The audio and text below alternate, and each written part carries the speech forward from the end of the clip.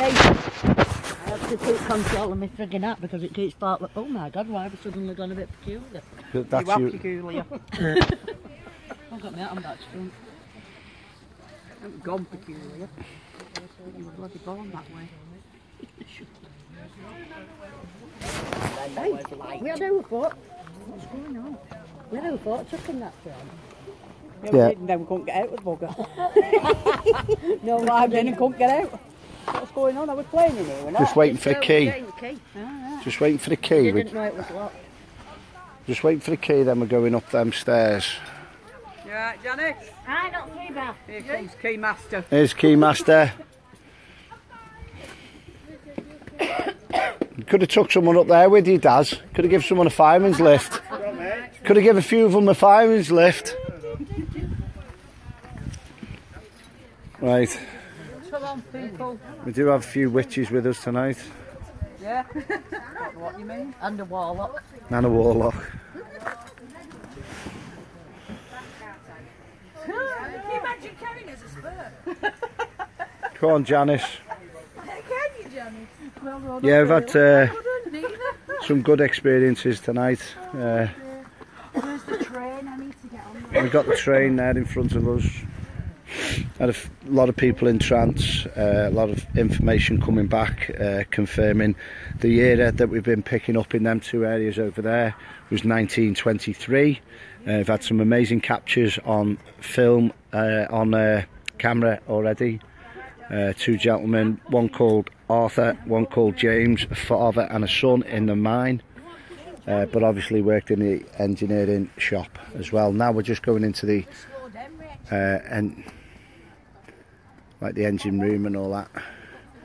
So, and then what we're going to do is just going to get one gentleman to give you a little bit of feedback on his experience as well, from a gentleman called Jack who worked in that area over there straight ahead with all the four lights on. Alright, so we're in the engine running room now. It's very steep stairs.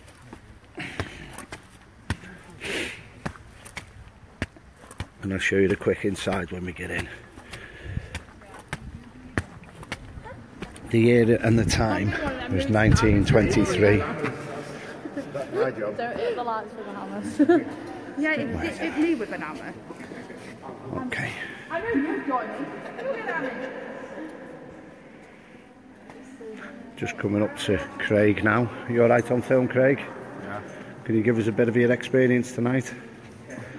In trance with Jack? Strange. It's... I can't explain it, but it's a weird sensation. You feel... Well, I got the cold sweat come over me. It gradually comes over you, but then it stays with you. How did you define the era that you was in? Could you see the times? Could you see your... Very strange. Could you see the gentleman that was your sidekick that worked around you, the 17-year-old? Slightly could see him. Yeah. But yeah, the whole area looked so different compared to what it is right now. And you was back in the time visually seeing what it was like in 1923? Yeah. Brilliant. Very strange. Excellent. It's a nice experience to be able to go back to see that. Oh, I think we've gone dark there, folks. Hold a second. Who turned the lights off? He did. Turn them on, Daz, for a sec. Tell mate. Just going to show the people on the live stream. Hey? Right, I think the fuse has just gone on the lights. Yeah, it's click here. Okay. Isolation switch. I ain't touching no isolation switch. Yeah, a few lights coming back on. I'm going to just show you a little bit of the equipment, and we're going to get... I think that is the flywheel there that's in front of me. So that would have had the big massive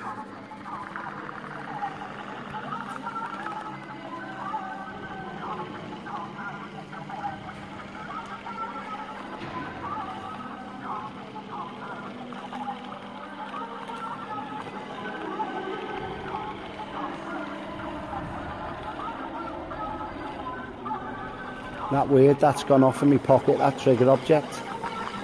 trigger off it, gone off in my pocket. Yeah. Takes quite a clout, that. Takes does, yeah. That's the flywheel, the pulley for the mine to send it down to the mine shaft. Some of the equipment. I'm going to come off here now and start doing a talk. So, where am I? I'm in Astley Colliery in Wigan, and that would have been the old hoist for the equipment if it needs any repairs. Cables would have gone through there at the back for the mine shaft behind there. So I'll see you later, folks.